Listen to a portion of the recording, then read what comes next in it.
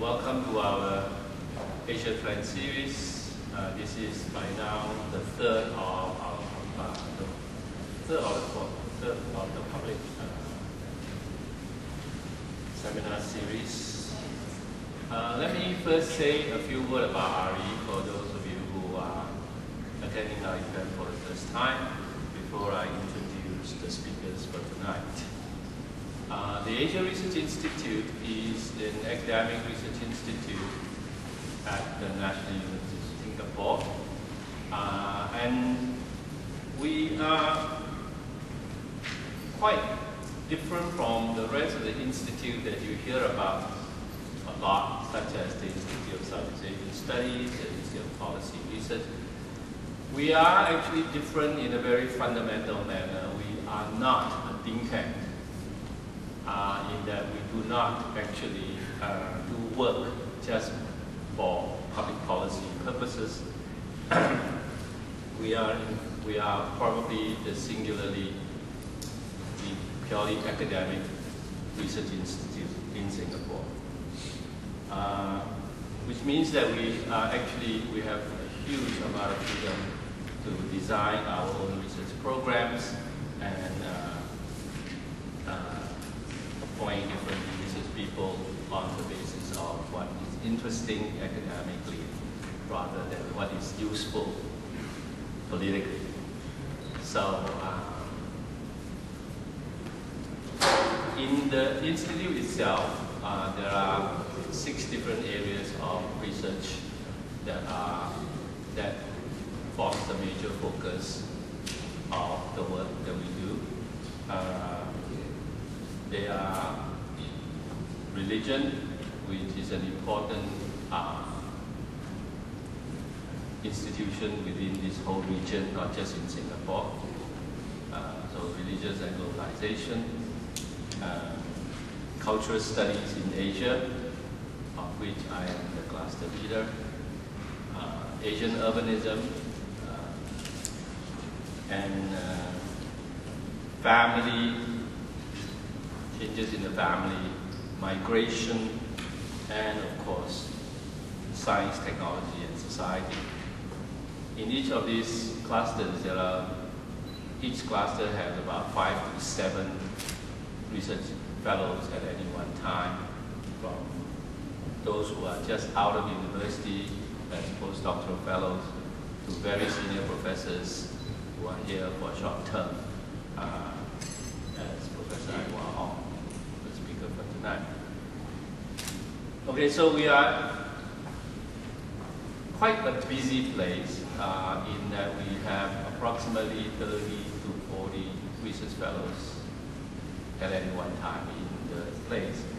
And therefore we organize a lot of events, of which the Asia Trend is what we do once a year as outside the university outreach program. Regularly, we of course have weekly seminars, but more importantly, we also have practically every month 1 or 2 international conferences or workshops on different topics. So it's an extremely busy place. And fortunately, most of the workshops and conferences eventually gets published either in journals or in book form. The Asia Trends series is actually a reflection of the different clusters' work in the Asia Research Institute itself. That's why there's no single theme. Every lecture, every evening lecture is in fact delivered by prominent professors in the field, and the discussion and the topic tends to reflect one of the major issues that are developing within the field itself. So for tonight, we have a lecture on science, technology, and society. The speaker tonight, the main speaker tonight is Professor Aihwa Ong, who is Originally from Malaysia, from Penang, of which she's very proud, and of her own, also of her Peranakan heritage, of which she's furious about how it has been commoditized. She received her Ph.D. from Columbia University and is currently Professor of Socio-cultural Anthropology at the University of California, Berkeley.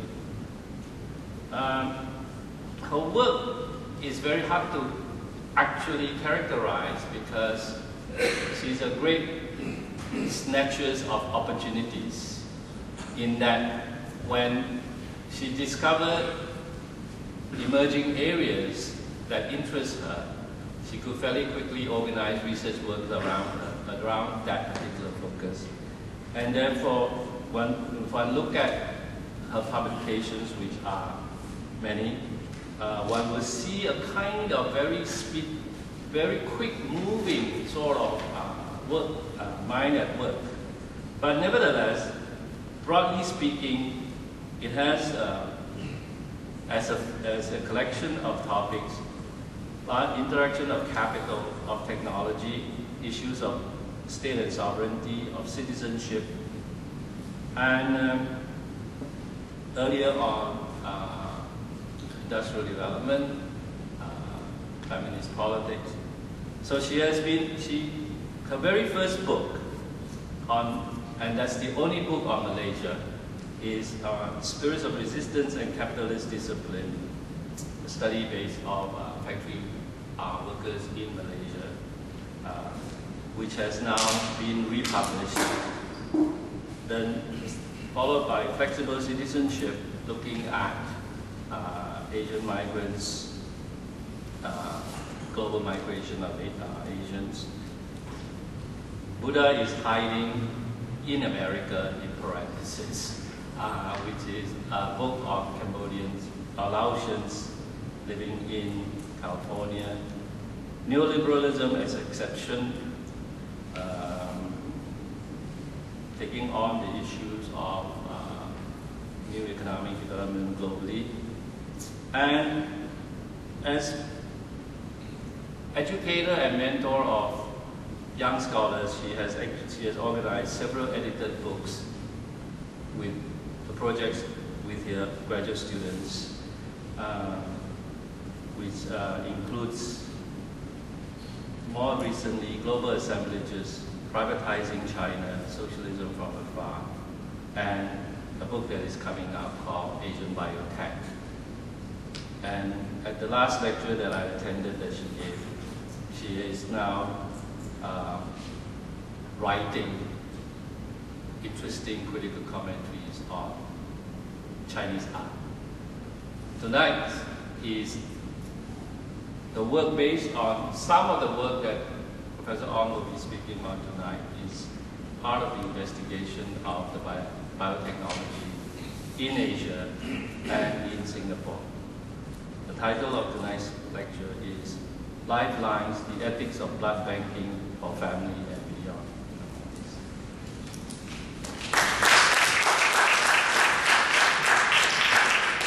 Thank you, Beng Huat, and for that very insightful introduction. And I'm also grateful to be a fellow at ARI. I haven't had leave since I got married, which was a long time ago. And this is the first place that I have had the chance to be at, just to write and think. And it really is a milieu for a restless cosmopolitan.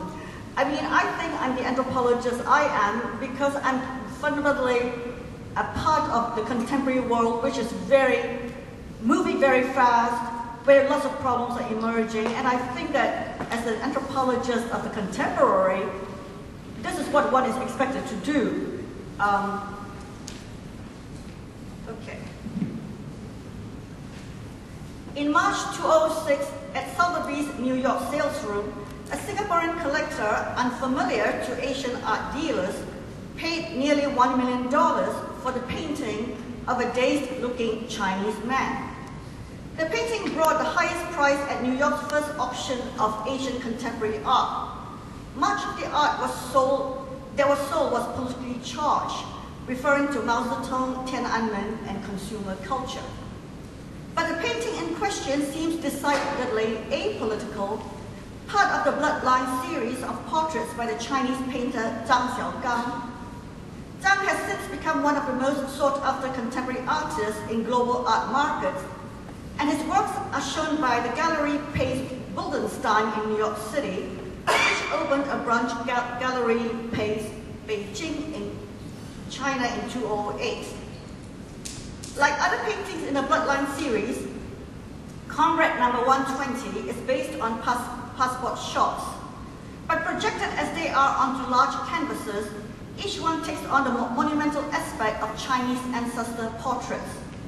American art critics frequently note the blank expressions and stiff formality of Zhang's figures, many of them clad in proletarian fatigues, as an indication and an indictment of the oppressive degree of uniformity imposed by Mao's authoritarian regime. A description in Sotheby's catalog notes, quote, as the eyes of the sitters stare out at us like glistening black pearls, there is a tangible sense of the catharsis for the suffering they have endured, close quote. Such well-intentioned misreadings rob the authority of the paintings and undercut their intended message. To me, Zhang's paintings seem to capture the fleeting moments of remembering and forgetting in the turbulent family histories of modern China. Zhang has said that of his Big Family series, which seem inspired by outmoded genres of photographic family portraits, that, quote, we are mutually restricted and interdependent, close quote. The power of the Bloodline paintings lies in the intertwining material and immaterial elements of Chinese sociality. The red traceries linking family members in group family images indicate that biological matter is always already constituted by kinship. Given the degree of symbolism in Zhang's oeuvre, I'm interested in the purchase of this portrait by a young man by the wealthy Singaporean. Besides the Bloodline motif in the series, there's always already a translucent mark on the otherwise unblemished faces of his subjects. Is this patch a clue of the suppressed self, as some Western observers have suggested? Or is the blemish a kind of DNA marker, or even the imprint of medical procedure, a cry for healing invisible wounds? Is the Singaporean's purchase of Comrade number 120 an act of reclaiming Chinese ancestry, a tracing of family bloodlines back to the mainland? Or can one read the desire for Zhang's works as a search for a new umbilical cord that can sustain the contemporary Chinese family in the face of biological damage? This essay tracks the boom in blood banking in Singapore and the surrounding region as an ethical process of fashioning new lifelines for overseas Chinese navigating the biological risk and pathos of family ruptures. Recent health scares, SARS, avian flu, dengue fever, in Singapore have fueled a sense of renewed biological vulnerability in the midst of modern affluence and have spurred investments in techno-scientific methods as tools of biosecurity. This turn to biomedical procedures opens a window onto the articulation of ethical dispositions at the intersection of the family unit and nation, and rejuvenates an old ethical racial solidarity. Indeed, the rise of private blood banking for potential stem cell therapy in the case of future illnesses is predicated on the Chinese belief that kinship is grounded in a material shared essence, that is blood, which goes beyond the individual or the family to include the ethnic kinship. This being so, we should understand the ethics involved in the use of biomedical techniques as not reducible to any single scale, but as engaging different levels of valuation and projection surrounding blood. A novel configuration of biotech ethical and aesthetic elements in Singapore sets the parameters within which blood and its value are constituted. I propose in this essay to track the many registers and scales that can be discerned in the valuation of blood, and to do so will draw links among official tissue networks, the private banking of cord blood, the promissory marketing of blood banks, and representations such as Zhang Xiaogang's paintings. The first of these, the storage of human tissue by the state, is legitimized in terms of securing citizens' future needs, and the embrace of biomedical knowledge and practices is becoming a norm of responsible citizenship. At the same time, private companies advertising cord blood banking boost the promissory value of stem cells, prompting parents to bank the umbilical cord of their infants. The convergence of these different circuits of blood creates a biomedical and ethical network that resuscitates folk beliefs in fixed ethnic essences. The enriched possibilities of blood seem to be echoed in the blood symbolism of the lively market in contemporary Chinese art, giving an aesthetic figuration to the projection of diasporic yearnings for material and symbolic connections with the ancestral homeland and emergent world power. Ethical decisions in regard to biomedical questions that are formed at the nexus of multiple affiliations may raise skepticism in the West, in quotation marks. Francis Fukuyama has charged that the shift of stem cell research overseas is a form of ethical arbitrage, whereby research institutes relocate to what he calls ethics-free Asian environment.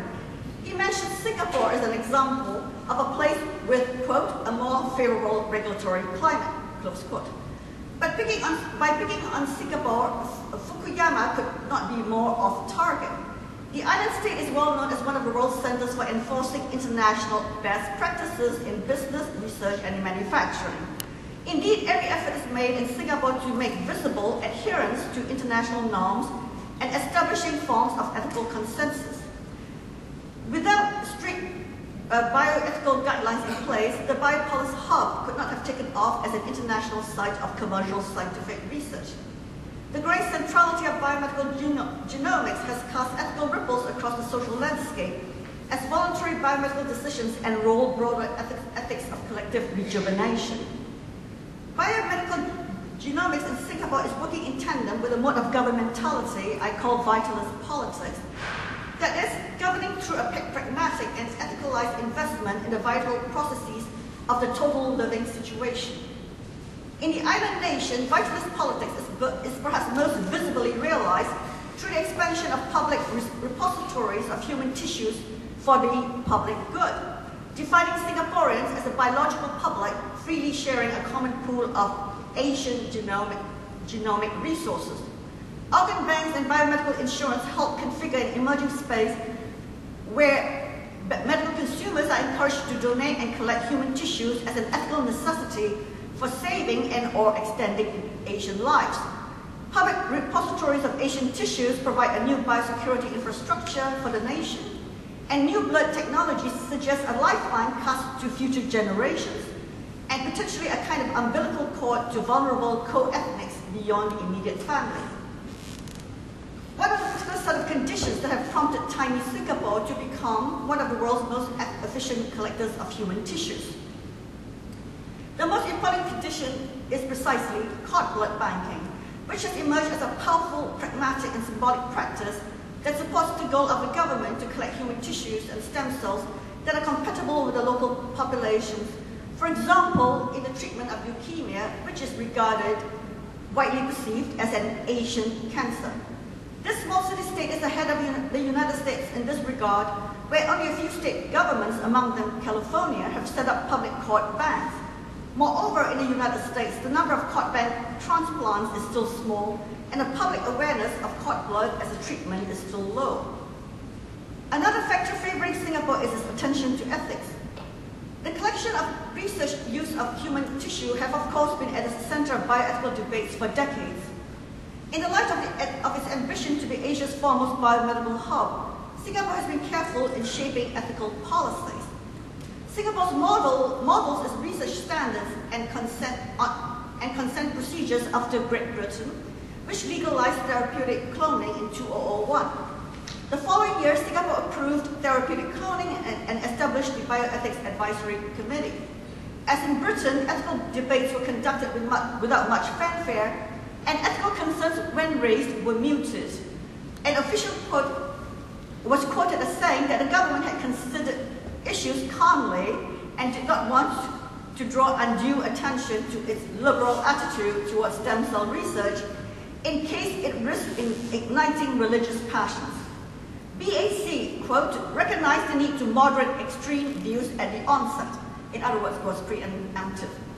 A poll of religious leaders found that the main religious groups of Buddhists and Muslims, a combined estimate of 67% of the total population, to be, quote, for therapeutic cloning, unquote. Thus, the Bioethics Board was a means to build an ethical consensus among diverse religious communities. Back describes its ethical position as just and sustainable. I mean, I don't have time to get into the Catholic position, but the Catholics basically were against it. But they are a tiny group. But BAC claims itself, it justifies its ethical positioning in terms of justice and sustainability. The claim that it is just refers to, quote, obligation to respect the common good, particularly in the sharing of the costs and benefits of stem cell research. Sustainable refers to its goal to extend the horizon of social obligation, quote, to respect the needs of generations yet unborn, close quote. Under the law, BAC approved therapeutic cloning to produce stem cells, as well as taking stem cells from aborted fetuses or surplus embryos from fertility treatment. BAC sustainable ethics justified the building of a nationwide system of tissue repositories, a vital infrastructure that makes visible the ethical premise of genomic research. And one of my points is that it's not enough to be ethical, it has to be visibilized. Indeed, as Sundarajan notes, regulatory structures and human infrastructure work hand in hand in new experiments for making ethical subjects. Singapore is a tentative experiment that enrolls cord blood donation as an ethical practice beyond the consideration of mere biopolitics in the clinic. The larger background of Singapore's biotech ambition is a pronounced sense of political and environmental uncertainty. In recent decades, Asian milieus have been poised on the edge of biological disasters, the spread of the HIV virus, the SARS epidemic, and then the avian flu. Complex adaptations to health crises and other diseases, the 1997-98, and other disasters, the 1997-98 financial crisis, the tsunami of 2005, have also created a climate of hypersecurity where new problematizations of nation and population are shaped by discourses of population risk and sustainable ethics. Hypervigilance by the state includes the build-up of biotechnological and environmental systems in order to securitize the life of the nation. Risk-adverse Singapore and Singaporeans are more security conscious than other Southeast Asians about the assorted challenges and disasters always looming on the horizon. Biotechnology as industry has become the solution to this threat of economic irrelevance as well, in the face of China's emergence as a manufacturing giant. Becoming Asia's biopolis seems to be the new way to redefine Singapore's distinctive identity. But contrary to Western perceptions, biomedical genomics in Singapore is never simply a commercial undertaking. Its emergence as a center of biotechnology in Asia facilitated its role as a key combatant against the SARS epidemic, as it deployed an array of techniques from screening arrivals in ports to treating SARS patients in state-of-the-art hospitals. Elsewhere, I describe the confluence of biomedicine, surveillance of body heat, and other high-tech surveillance of individuals exposed to SARS. Fear of body heat transmuted into a kind of a political fever, a hypervigilance that primed the population to face further health epidemics. Singapore prides itself as being more ready to face biological risk than, say, mainland China and other Asian sites, where interventions have been slow or spotty. In the midst of regular outbreaks of infectious diseases, the adaptive mechanisms in Singapore are of a more complex order. And Singapore governing is increasingly focused on technical and ethical investments in what I call the total living situation. That is, necessary social practices for people living in the tropics. And I just want to say in parentheses that Foucault argues that modern biopolitical power is fundamentally focused on the population and less on the territory. The growing importance of genetic material in modes of governing and self-governing is crystallizing a notion of citizenship centered on notions of vitalism. Thus, biotech development in response to perceived risk becomes inseparable from practices of sustainable ethics that make visible Asian populations as vulnerable ethnobiological communities. This vitalist trust of biotech rule to secure the anxious present is wedded to a neoliberal calculation to tame future unknowns.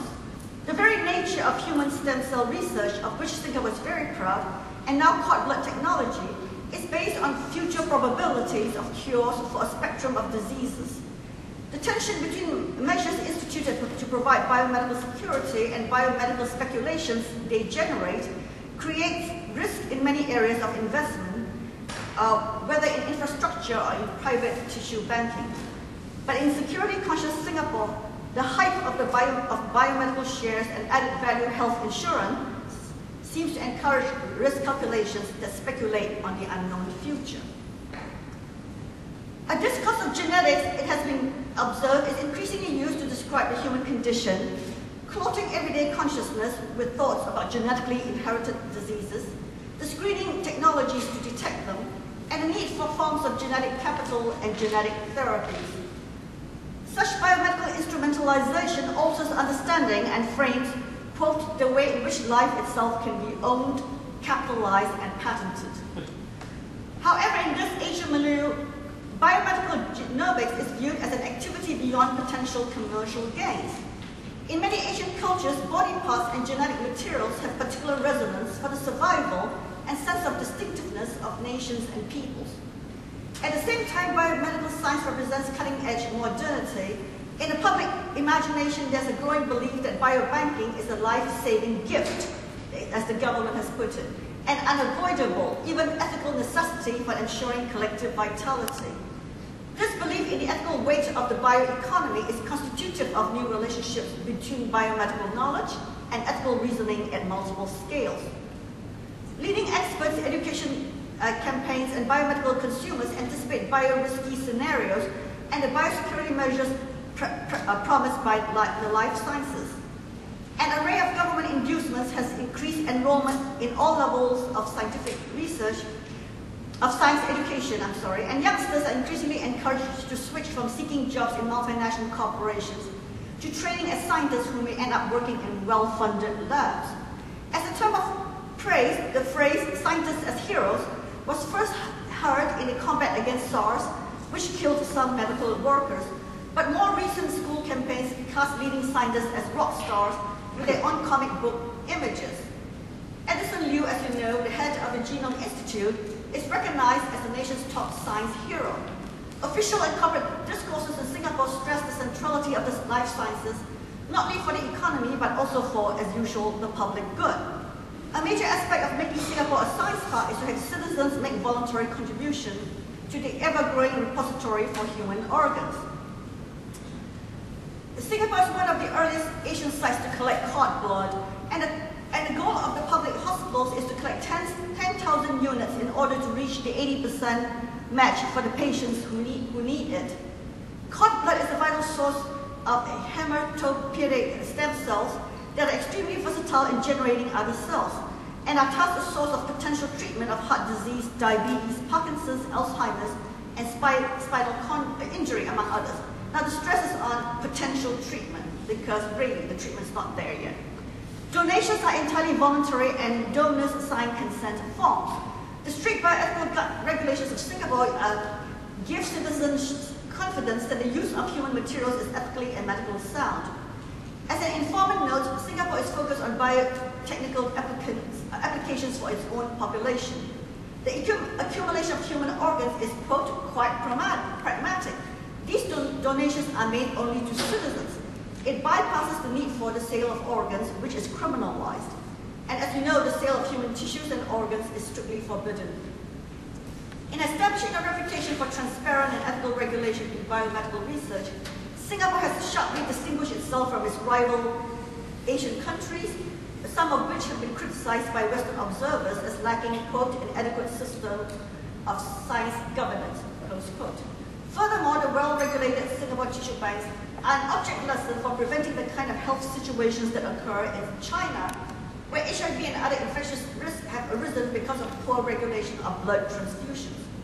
As Catelijne Irwin notes, rampant illegal sales of blood in China have transformed the so-called gift of life into a commodity of death. Singapore's clean reputation is clearly part of a bid to become a significant global player and rigorous ethical standards must begin at home. Appeals to both national and private interests to spur voluntary contributions to a public cord blood bank. Quote, parents-to-be will play a vital role in successfully building up our national life-saving resource, said the director of the blood facility. Quote, the more donated umbilical cord bloods we collect and store, the higher the chance of patients in finding a match at a Singapore cord blood bank. Hence, we would like to encourage more patients to donate their baby's umbilical cord blood, which would otherwise be discarded after childbirth, close quote. Furthermore, there is an appeal to self-interest that articulates ethnicity. The cord blood bank director notes that, quote, because of their unique ethnic immune genotypes, 65 to 80% of Asians worldwide currently are unable to find a match in blood stem cells, a distinct disadvantage should they need stem cell transplants. Such claims about the need for intra-Asian blood collections were borne out in 2005 when a Singaporean leukemia patient received cord blood from the Shanghai Stem Cell Bank, which has the largest collection in China. The patient's family has contacted stem cell banks in Singapore, Taiwan, and the Chinese mainland for a genetic match. So at present, I was just recently told by a doctor here, 60% of all births in Singapore take place in public hospitals, and parents are now routinely encouraged to donate cord blood to the public bank. The majority of Singaporean Chinese, as we know, are descended from dialect groups that used to be collectively identified as Tang Ren from southern China. Since 1970s, language policies have reconstituted the dialect groups as a single Mandarin proficient, but largely English-speaking ethnic Chinese population. The new biomedical technologies now add a scientific heft to historical, cultural, and ethnic affiliations, thus further drawing disparate ethnic Chinese ethnicities in Southeast Asia, Taiwan, and China into a kind of diffuse racial collectivity. The promise of blood transfusion for leukemia has stirred a new kind of altruism as overseas Chinese receive scientific evidence of their long-held beliefs in a Chinese race. Thus, in Singapore and other Asian sites, the bio-value of tissue repositories goes beyond mere commercial gains, becoming the expression of a new moral bioeconomy to treat race-specific problems in a transnational realm. As interest in Singapore's biomedical future heats up, new parents are induced to become more knowledgeable about technology by anticipating bio-risky scenarios and the biosecurity promises offered by the life sciences. In newspaper articles, expectant parents are encouraged to consider a new kind of biological responsibility. Besides finding a name and a nanny for their new baby, young couples must now ponder, quote, the option of taking biological insurance. That is, consider storing the baby's cord blood. They must now throw their infant a lifeline for future medical emergencies. All it takes is the collection and storage of blood from the umbilical cord and placenta at the birth of a baby. The news media churned out hopeful stories of potential cures for Asian diseases and the life-saving value of the newborn's blood as a source of stem cells. Writing from the redoubt of Harvard University, a state-employed Singapore scientist first acknowledges that it is difficult to dismiss fears that the biomedical sciences may be used in a way that violates the autonomy of the child, as say, by seeking the creation of so-called designer babies. He then offers an alternative view, arguing that, quote, expanding mankind's control over human reproduction is nothing more than an extension of parental responsibility to care for one's offspring, close quote. Such expressions of biomedical hope and new parental responsibilities instill a sense of the need for private blood banking. Because genomic cures are still in the future, there is a speculative dimension to claims about the curative power of stem cells, but the promise of anticipated scientific miracles speaks to the anxiety of people eager to be viewed as modern and techno-savvy parents. Beyond media reports, the commercial stimulus behind such beliefs comes from Catelijne, the first fee-for-service tissue storage facility in Southeast Asia to be accredited by the American Association of Blood Banks. Founded in 2001, Catelijne has been praised by the Singapore government for contributing to the island's growth as a hub for world-class health care services. The founder is Stephen Fung, a British-trained Singapore engineer, okay, note that he's an engineer, who has had experiences working with pharmaceutical companies in the United States. Believing that bio-entrepreneurship is the new thing, Fung used technologies developed at Harvard and the Massachusetts Institute of Technology for stem cell procedures in order to set up commercial blood banking throughout the Asia-Pacific region. For this achievement, the company was named Technology Pioneer by the World Economic Forum in 2007, a recognition that gives Fung access to global venture capitalists who gather in Davos. Fung himself was given a Young Entrepreneur Award. He talks to me about the chief motivation behind his business. Quote, the pharmaceutical business is established with a view to save lives. Changing life is greater than making money, he tells me. Stem cell technology must be made available to the masses, that is, Asians, close quote. The parent company of Catelijne, Cygenix Limited, is registered on the Australian Stock Exchange. Catelijne is the only private blood bank to have AABB accreditation in Singapore, and although it is now extending its reach to North America, it is still mainly focused on providing facilities for storing cord blood in Asia. So it has facilities throughout Southeast Asia and has recently expanded to Asia, India, and Australia. According to Fung, the company's ambition is to build up the blood inventory in order to catch up to current world leaders in stem cell therapy within a decade. This articulation between biocapital, bioethics, and technological advancement is driven home in a variety of educational programs. Fung describes cord blood as, quote, the caretaker of the client's blood, like a commercial bank with safety deposit boxes, ensuring that the quality and usability of what is banked and the company's liability, and and he mentions the companies with liability contracts specify a term of 21 years, which is renewable. Fung notes that because Catelijne is the first company in the field, it has been, quote, easy to convince everyone of the need for the service, which it has done by selling, quote, through fear. That is, by presenting data on childhood and teenage vulnerabilities, and by advising that, quote, parental safeguards are needed to protect their children, close quote. On its website, Catelijne urges Asian parents, storing your child's precious cord blood stem cells provides you with peace of mind. It can be your child's future key to treatment of more than 80 diseases, close quote. Family cord blood banking will not only secure a private source for potential autologous transplants where the donor and the recipient are the same individual, but also bypass the risky sources of allogenic or donated tissues in the few public repositories throughout Asia. The company claims that responsible parents wishing to protect their children against genetic risk have only one chance, one choice at the birth of their infant. The emphasis is on the new way of delivering care, cure, and on engendering a new kind of parental responsibility to invest what is still an uncertain form of therapy. The various reports and statements of the industry and its commentators make it clear that blood banking compares itself to the money market. Oh, it's the wrong picture. Never mind. Sorry. Using terms such as banking, insurance, value, capital, and investment in the future. There's much hype surrounding publicly traded biotech firms and their dependence on promissory biocapitalist futures to increase their economic value.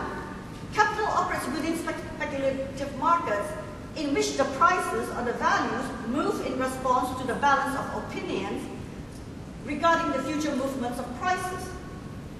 But the speculative stories surrounding biotechnology markets also contribute to the production of other kinds of values, especially the ethics of responsible health practices. Privatized blood banking can be compared to a speculative market where the opinion of doctors, politicians, and bio-entrepreneurs drive the growth of economic and ethical values of family investment in the technology. Cord blood banking can be compared to speculations about the future movement of biomedical value in response to stories of hope, instead of the balance of actual cures created available. By raising awareness of genetic information predictions of potential therapies add an ethical value to private investments in blood banking, which becomes a family treasure trove of potential cures. Indeed, the Singapore state is reinforcing such understanding by pushing bioinsurance. Parents who bank their newborn's blood with Catelijne are now covered by NTUC Income, one of the largest state-controlled insurance companies in Singapore. The policy is called Medicord, and it has 3 plans of varying costs. The insurance is sold by speculations about the future. Quote, as more treatments are discovered and cord blood stem cells becomes more widely available, the number of such transplants using cord blood is expected to rise in the years ahead. So you see, these are all promissory phrases. Bioinsurance adds to the speculative nature of the tissue economy by adding an ethical value to the practice of family blood banking. The hothouse atmosphere of scientific Singapore raises speculative and insurable values in cord blood banking, thus creating a realm of what we may call bio-subjectivization. The flood of information on genetic illnesses prime family anxieties and bring about 2 kinds of subjectifying effects: the normalization of hedging biological risk and the interweaving of biomedical practices and ethnic thinking. Company handouts and articles that appear in the media at a rate of 1 or 2 a week, that used to be the case, aim to change the family thinking about ethnicity. Fung agrees that the overall effect is to strengthen the ethnic identity because of the linking of family blood to the delivery of cure for illness in the family. He then gives an example of a mixed-race family who he said should not draw on donated blood for fear that it might be incompatible and rejected by their bodies. The private storage of blood from one's children as a means of potential cure will increase the belief and family of a family's ethnic identity. Questions of whether stored stem cells will be useful as therapies in the long term or in the case of genetically inherited diseases have not been widely discussed. The convergence of biocapitalist and family interests promotes blood banking as a form of self-governing practice that anticipates and plans for biological possibilities in the family's future.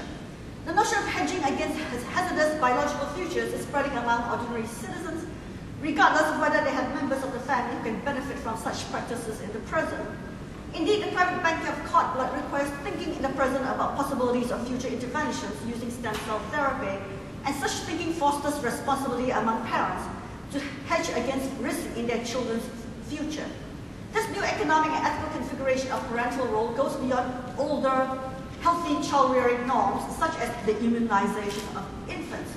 The effect of biomedical information is to relocate an older parental obligation towards children in a new set of possible insurance for a child's future.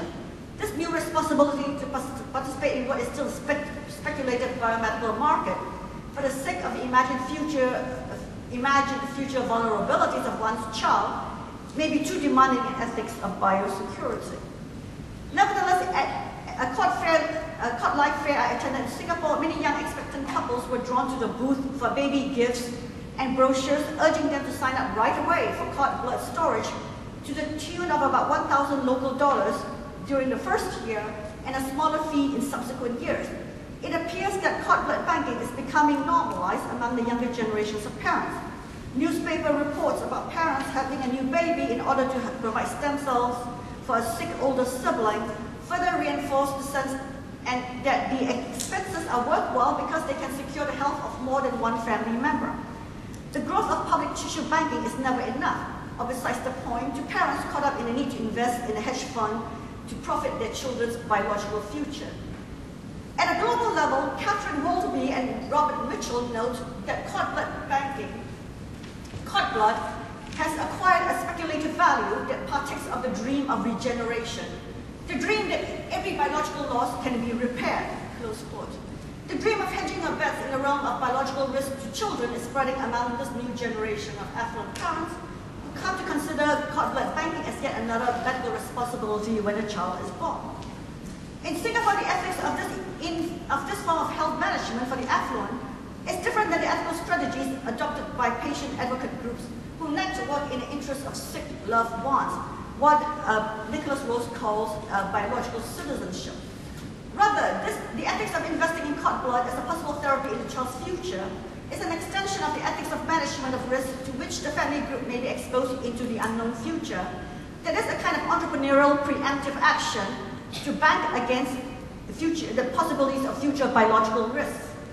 Cord blood insurance is becoming more than one more element besides insurance of the family home, car, laptop, and so on, in an ethical materialist ensemble that knowledgeable Singaporeans must invest in.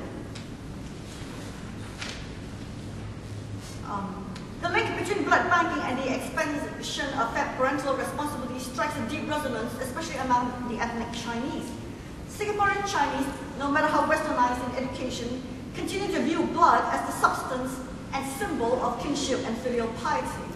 There is such profound, unquestionable belief in blood connections that kinship ethics cannot be separated from the continuity of family bloodlines. In Chinese beliefs, embryos do not have kinship status per se. But in the Chinese case, this is because only the baby born into the family is a social person. Embryos not used or discarded by the family are non-human and never had kin value to begin with. There is thus the Chinese beliefs, a sharper separation between what is considered family tissue and what is judged to be unwanted biological materials that has no symbolic meaning. Not only is there no possibility of moral connection to rejected reproductive tissues, but they are considered part of hospital waste, and up until recently, all this stuff is called hospital waste. At a Singapore fertility clinic, a patient told me that her surplus eggs are just waste matter that the government is free to collect for scientific research. Genetic materials such as blood only have symbolic investment when they are part of the originating family or useful for safeguarding its health. Blood is meaningful only when it circulates within the kinship network. The perception of the individual as a cluster of blood cells in a larger configuration of blood is powerfully suggested in this painting by Zhang. It's called The Big Family, which depicts a red baby emerging from a family unit composed of figures linked by bloodlines. I'm afraid you can see it, but there's a tracery of red lines around the figures. The notion of family bloodlines is common in many cultural regimes, but the Chinese have long considered the giving of blood the most powerful expression of interconnectivity and loyalty. Kinship links between families of origin and the family of procreation depend in a material way on the flow of female blood. Female blood carries strong emotional resonance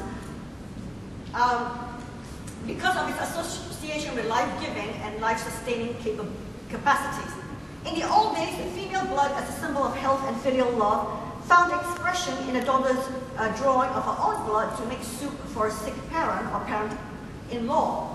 As life-givers, women are very powerful, but this power to cross life and symbolic borders is obscured by pollution beliefs about the uncleanliness of female blood. So menstrual blood is very dirty and to be avoided by men. Menstrual and birth blood are out of place, anthropologists argue. That is, they are symbolically unclean, not literally unclean. They are symbolically unclean not because they lack value, but because such bleeding is a forceful reminder of female power and is a threat to male authority. As outsiders, as in a daughter-in-law is an outsider. As outsiders in a still patrilineal culture in Singapore, ethnic Chinese women, in a sense, rely on the birth of sons to anchor themselves in a male-oriented kinship system. Whether these beliefs percolate in the heads of young couples as they eagerly peruse documents at the court life fair, I cannot say. But their easy embrace of this technology, just one more really scientific thing to do in preparation for the baby's future, gives new meaning to the material and symbolic links between the mother and the newborn. When I asked expecting couples why they were interested in cord banking, my question drew blank stares. Of course, we will do anything to protect the health of our baby. To these couples, the question seemed silly. By becoming a biomedical tool, birth blood contained in a placenta and usually thrown away at a hospital, now enhances the mother's status as the producer of new bio-values and endorses the techno-modernity of parents who wish to protect their child against the uncertainties of the future. The combination of blood bonds and blood storing mechanism promises to give new vitality to ethnic Chinese family values, re-expressing traditional beliefs but also rejuvenating and manifesting them in new ways. Folk beliefs in the regenerative capacity of blood are now confirmed by the life sciences, further reinforcing the concept of blood as a transnational biovalue that Chinese people share no matter where they are located in the world. The possibility of storing this blood for use at a later time and in a different place by one's child or other children bolsters this belief in biological sameness and vulnerabilities. The project of collecting blood as a life-saving resource at both the public and the private level is given a modern visibility, visibility to the ethnos as a blood-sharing community. Attempts to sort Asian blood donations by ethnicity in public blood collection drives for leukemia treatments strengthen traditional beliefs in the potency of shared biological essence. The beneficiaries of these public blood drives are not known by the donors. Cord blood banking, by contrast, is a private practice, and donations benefit family members. The family benefit, while paramount for donors, is not the only advantage of private cord blood banking. For the commercial storage of blood preserves genetic materials that can be made available to a wider collectivity should the need arise. So private blood banking is an important supplementary storage system that expands the public tissue network, thus increasing the availability of distinctive strands of Asian DNA for private or public use. This complementary relationship of public and private banking broadens the circle of blood sharing beyond the family to the community and a cross-border collectivity of Asian patients needing stem cell therapy. The cumulative effect of giving blood in private arrangements and in public collection creates a biomedical code for deep-seated beliefs in the shared material essence among Chinese people at large. Southeast Asia and sites beyond it are haunted by social upheavals and recurring biological disasters which have marked modern times. Beneath the glittering urban scene, the fate of peoples and nations is still precarious. Added to this complexity, refined techniques of biosecurity and bioinsurability that raise other ethical issues, giving rise to a vitalist politics that sharpen ethnic differences or differences between ethnic groups, and a bioeconomy that is based on the ambiguous projection of future demographic differences and needs. It is clear that bioethics must move beyond the clinic to consider, meaning the study of bioethics, must move beyond the clinic to consider moral decisions and dilemmas linked by overlapping scales of risk and ethics. Among the privileged ethnic Chinese of Singapore, the embrace of blood banking can be situated within a transnational network of inherited culture and health dilemmas. Maybe I'll skip over all that. All right. New genetic technologies thus suggest new ways for engaging in a kind of social auto-production that already proceeds on other fronts. As Sarah Franklin and Susan McKinnon have noted, the substantial codings that might signify kinship include a diverse range of phenomena, including genetic disease syndromes, the informatics of computer programming, and family photography. In Singapore, cord blood banking may be the substantial coding that signifies an expanding ethno-kinship. The mobilization and concentration of new genetic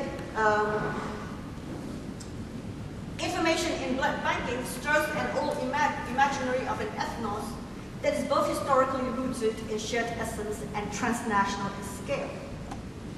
Contemporary harnessing of blood prompted by pharmaceutical interests, stirred by biological risk and produced by biotechniques, animates and ramifies a rich kinship symbolism that reverberates across science and commerce. Overseas Chinese have long placed great importance on photographing ancestral portraits, a form that inspires Zhang's paintings as a means for registering and tracking kinship connections across time and space. In this light, the acquisition of Tang Xiaogang's Comrade 120 by a wealthy Singaporean becomes a poignant emblem of acts by overseas Chinese that remember China by reconnecting family bloodlines to maiden ancestor figures. This purchase of an anonymous ancestor seems a symbolic substitution for the dwindling practice of ancestor worship, especially when Chinese in diaspora are separated from the graves of ancestors on the mainland and from the rich soil of cultural China. Now, thanks to private blood banking, the act of preserving bloodlines can be extended literally into the distant future and across transnational space. The banking of an infant's blood, like the collecting of ancestral ghosts, It's a new practice among affluent Chinese who link the ethical decisions they make to safeguard their children's health with a remembering of the umbilical cord that connects them back to the motherland. This desire to be linked materially and symbolically to the motherland gains symbolic resonance as well from Zhang Xiaogang's global prominence in the contemporary art world. The aesthetic figuration of modern Chinese experiences and essences in paintings that circulate in global art markets articulates the emerging status of modern Chinese subjects who have the means to perform the ethical role of owning and protecting works fraught with Chinese symbolic value. In a TV interview, Zhang said that he paints his black and white faces in order to, quote, depict cloned people, as if dreaming, close quote. The faces are poised between amnesia and memory of emotional connections to family members once lost but now recoverable. In his Bloodline series, the faint marks like scars that we see on each face form a recurring motif that connects the individual pictures. One painting depicts a red baby's face already marked by some genetic defect, as if signaling the need for biomedical vigilance and intervention by his loved ones. The scar is both a trace of the elusive memory and the imprint of flowing bloodlines. These reflections on the Chinese big family, Zhang confides, is crucial to our understanding of life itself. Thank you.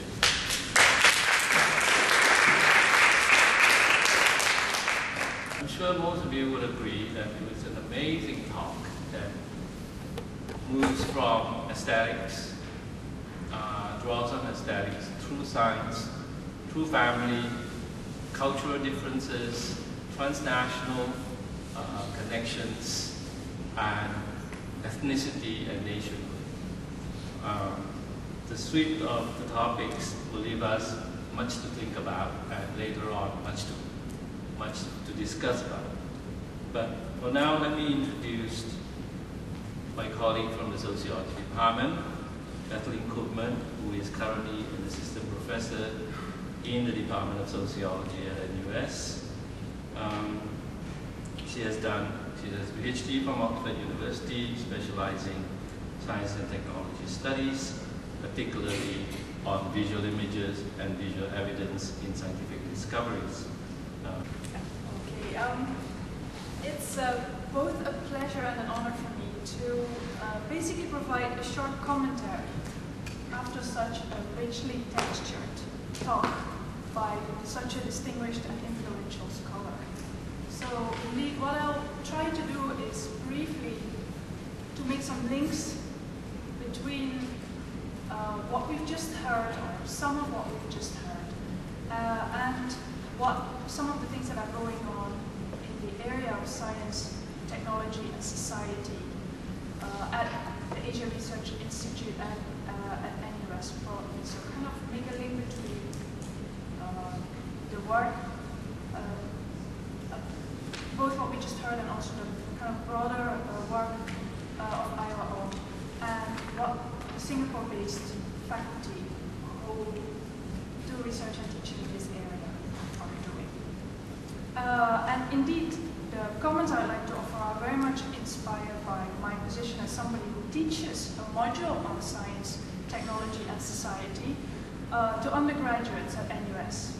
Most of these undergrads are sociology students, most of them are Singaporeans. It's also inspired by my position as a member of the Science, Technology and Society Research Cluster that exists at the Asia Research Institute and at the Faculty of Arts and Social Sciences at NUS. Now this, for those of you who have never heard of it, is a group of academics who share an interest in contextualizing science, technology, and medicine by highlighting its social, cultural, historical, philosophical, political, and literary dimensions. And we don't try to do that all at once. So there are several of us approaching this topic from different disciplines, sometimes mixing a few of them up, but not all of them at once. Now, what's particularly pertinent in relation to the talk today is that 9 of us are starting work on a large collaborative research project on the phenomenon of Asian biotechnology. Our headline question for this project is, how is biotech changing Asia? And how is Asia influencing global biotech and bioscience? Within this broad headline, we're scoping smaller projects focusing on pan-Asian genomics, biosecurity, immunology, toxic waste, the specialities of the life sciences, reproductive policies past and present, data mining, and personal genomics. Singapore and its Biopolis are at the heart of this project, but we are also scaling up to include other Asian biopolis, and you have to take my word for it, biopolis is the plural of biopolis. Now for all of us, and some of my colleagues are here today, this project, which is jointly funded by the Ministry of Education and the US, constitutes a massive opportunity. It's an opportunity in multidisciplinary collaboration and an opportunity to contribute to Singapore's reputation as a key Asian biotech hub by contextualizing what is happening here and by articulating linkages between here and elsewhere, now and in the past, the particular and the general, the concrete and the theoretical. It's also a little scary. And I don't know if I'm just speaking for myself or if others share this. But for somebody like me, both teaching science, technology, and society in today's Singapore and embarking on an ambitious project like this with my colleagues on Asian biotech raises a key question. And it's a big question. What is it that STS, Science, Technology, and Society, located at the Asia Research Institute, at NUS, and in Singapore more broadly, should be doing? Now, in recent weeks, I had the good fortune of being exposed to not just one, but two influential people whose insights, I feel, can help me and perhaps us begin to formulate an answer to that question. What is it that STS should be doing? One of those people is Professor Aihwa Ong. And I think it's very clear from the talk we've just heard, and I also had the good fortune to see the introductory chapter of the forthcoming book on Asian Biotech. I think it's very clear that that book is going to be a key touchstone for us here in Singapore as we embark on this project. It's a key touchstone because it manages to set out an agenda, an outline, a terrain that is very rich, very complex, and in which there's much still to do, and yet offers a number of resources for navigating through that terrain. And I'll be talking a little bit more about that in a minute, but first I want to mention the other influential person, and that is Edison. He was already mentioned by Prof Ong in her talk just now. Hailed as Singapore's top scientist, he's the executive director of the Genome Institute of Singapore and the president of the Worldwide Human Genome Organization. He's a very visible figure, adept at interacting with media and policymakers, and somebody with a network that includes top scientists from many disciplines in many countries. He's a sponsor or advisor on this Asian Biotech project I already told you about. And last week, our team, together with Professor Ong, we met with him for a discussion. And to me, during that meeting, Edison Liu, through his anecdotes, his comments, and his suggestions, presented to us a model of what doing top science in the area of genomics is also about, apart from what goes on in the labs and the computers that enable the production of this kind of scientific knowledge and its applications. It's also about engagement. Engagement with government, with other scientific disciplines, with social scientists. Edward is very good at engaging social scientists, and with the public. Part of this, and perhaps typical of the exemplary entrepreneur he is to do with knowing, in his words, who your paymasters are and what's important to them. Another part is to be innovative in considering not only who might be engaged, but also how. You mentioned initiatives to train ethnic minority groups, indigenous populations in the Philippines and Mexico, to train them to analyze their own genomic data. So these are initiatives that scientists are involved in. And this is disrupting traditional divides between researchers and their subjects, and moves away from the situation in which certain populations become data resources for other people to mine and profit from. He was also very interested in one of our colleagues' proposal to study personal genomics. So more popular applications where people go online to trace their ancestry, for example, as a key area that could help in the popularization of genomic science.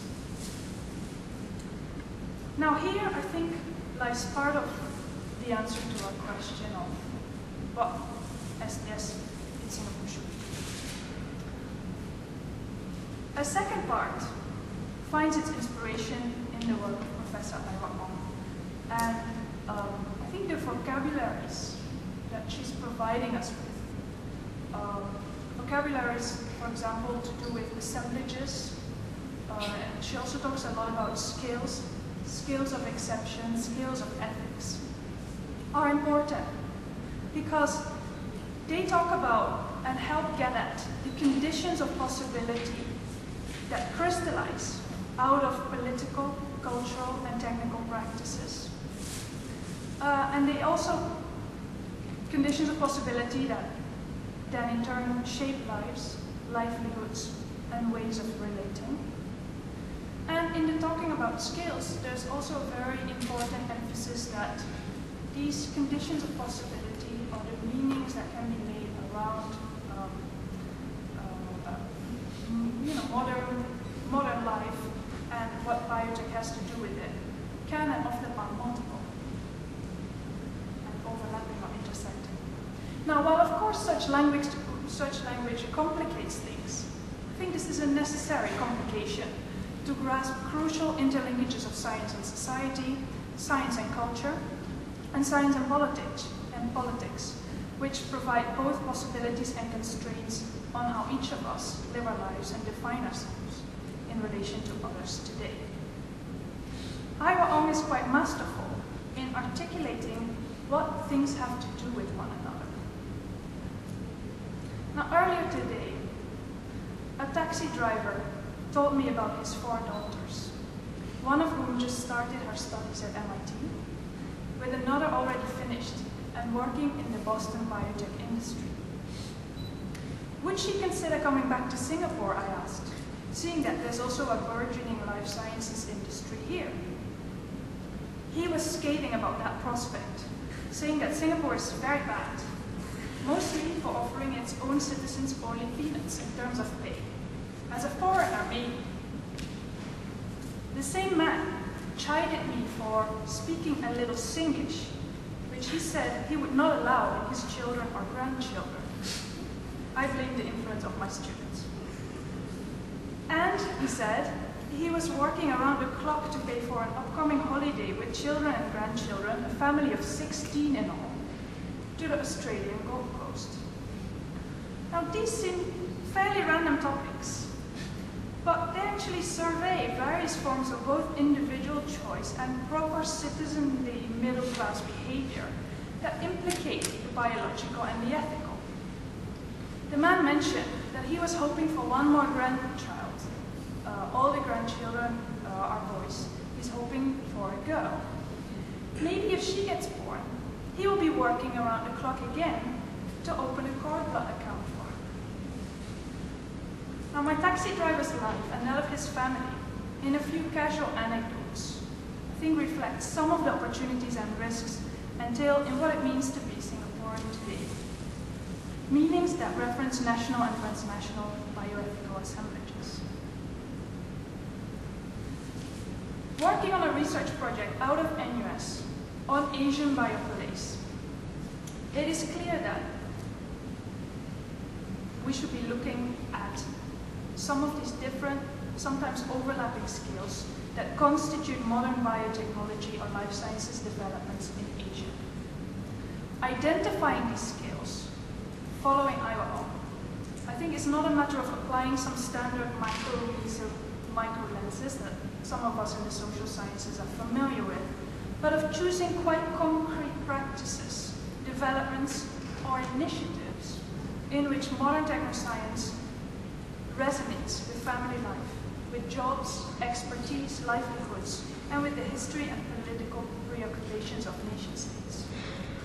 Blood banking, as we've heard tonight, is such an example in which different scales of attachment and the consideration of various relationships of an individual with his or her family, community, nation, kin, continent become manifest. These help us ask questions regarding why do some choices, options, and possibilities become more viable or seem more viable in an economic, political, or personal sense than others, and ask these questions in a fairly precise and sensitive manner.